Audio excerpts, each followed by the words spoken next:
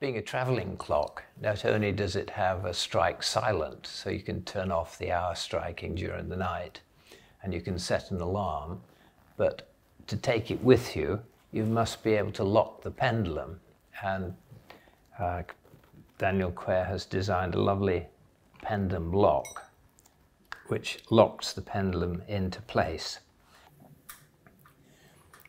If you turn the clock over, you can see the lovely little clip, spring clip, which holds the pendulum when it's travelling. But these beautiful little clips, if I open them, they click to release the pendulum. And when you lock the pendulum into place again, it will click to hold it like that. And then there's the second one there. And so it's now safe to travel.